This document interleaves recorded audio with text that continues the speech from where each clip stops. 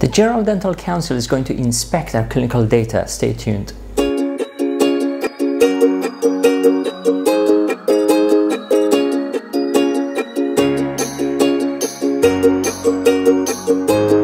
Hello ladies and gentlemen, my name is Reza. I'm the Director of Undergraduate Education at the School of Dentistry, University of Manchester, and thanks a lot for joining me on this episode of Manchester Molars.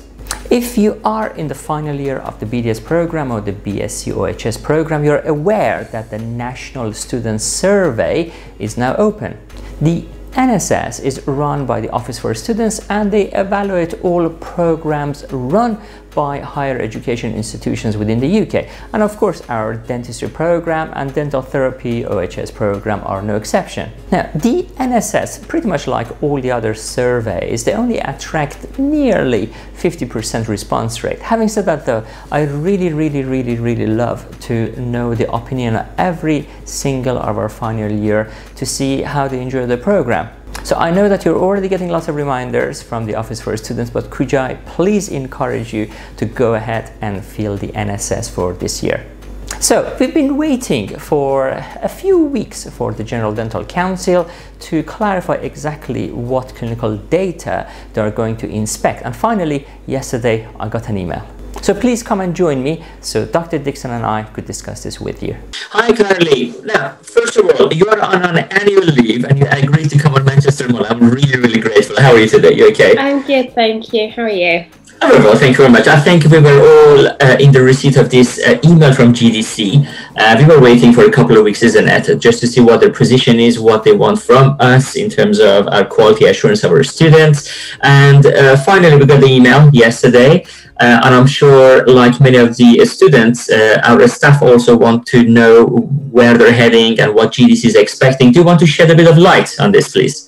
Yeah, so as I said, we were waiting for an email from GDC, and unlike last year where they just asked us for a simple email to assure, they want much more detail this year in terms of looking at our students' data to see what clinical experience they've had.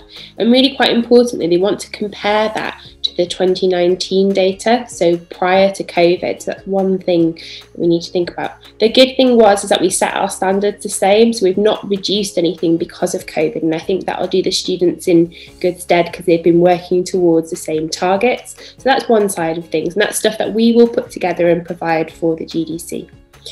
Another section that they want to look at is in terms of our sign-up processes, which again haven't changed because they wanted to compare that now and before to COVID, so that's good. So we've kept everything similar there. And then the final thing, which is quite important for the students, is for a clinical portfolio they've requested of.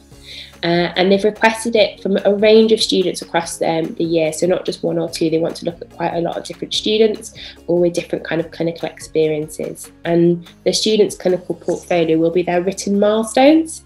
So we wanted to let the students know as soon as we had this information to make sure that they can start to organise all their written milestones all together, so they've got them nicely in a file, and then we'll provide more details of how they can upload it.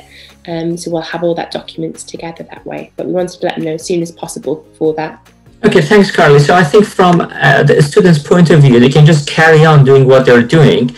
There are no surprises, and as we pretty much gave them a heads up like 3 years ago that the written milestones might become handy, so keep them all nice and organized. We might have to have them all submitted. So it looks like now GDC wants to have a look at them, so great. So we just go ahead and organize that. And I believe you're already having communications with IT trying to create a portal on Blackboard so they can go ahead and start submitting. Now, just to reassure them, so the way it's going to work is they can always go ahead and update. So if they still have got ongoing milestones, they can submit what they've got, but then when they got new ones added, they can just simply go and replace. Is that correct? Yes, completely, because we don't expect all the students now to have completed their milestones, so it's kind of a prompt to get everything nicely organised with the ones that they've already done, continue working for the ones that they've got, and then they can update and upload them as they're going along.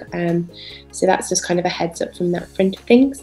Okay, and I think it's worth mentioning that our deadline to give all this data to GDC is sometime mid-April, am I correct? Yeah, that's right. And I think it's worthwhile knowing, although the deadline for the GDC is the middle of April, there might be some students that still could be missing a few milestones that they were planning to finish by the end of term. That's okay. we can explain that to the GDC. They've just suddenly given us this date, so we're not suddenly wanting to move the milestone forward for our students, but we want to make sure that they're aware of the dates and what's going on in the background and what requests we've had as a school to kind of support them to make sure that they can graduate if they've got the evidence. Exactly that. And again, to reassure them, back in 2009, it was the same. So we always had the same, whereby not all the students would be able to finish things. And we brought them back and just helped them and support them to finish their requirements. So what they want is a comparison, a direct comparison of the data by mid-April to the 2019 cohort by mid-April. So I think it's going to be reassuring for the students to know that. So there's no extra deadlines. There's nothing is going to change. We already got most of the data, and all they have to do extra is just start organizing the written milestones so they can submit them to us soon. Yeah, that's kind of the main, and I know they've got the mock exam next week, so it doesn't have to be done next week. It can be done after they've done the mock, because that's important for them to concentrate on. We don't want to overburden them, but just kind of in the back of the mind, if they are writing up written milestones now, just making sure that they're in a nice folder rather than, and it's the same kind of thing if you're looking at foundation training, making sure all the projects that you've done are all nicely stored together. So it's that same kind of process, really. Okay, thank you, Carly. Now, I know that is your annual leave. Is it your birthday week? Yes, it was my birthday on Tuesday, so... Massive happy birthday. Enjoy whatever is left of your annual leave, and I will see you on Monday when you're back. Perfect. All right, you take care now. Bye-bye. Take care. Bye. So that is it, ladies and gentlemen. We have reached the end of this episode of Manchester Molars. Until next Thursday, I've been Reza Roudsari. You've been amazing, and I will see you all next week. Get the jab, get the jab, get the jab, get the jab, get the jab, get the jab, get the jab, get the jab, get the jab, get the jab, get the jab, get the jab, get the jab, get the jab, get the jab.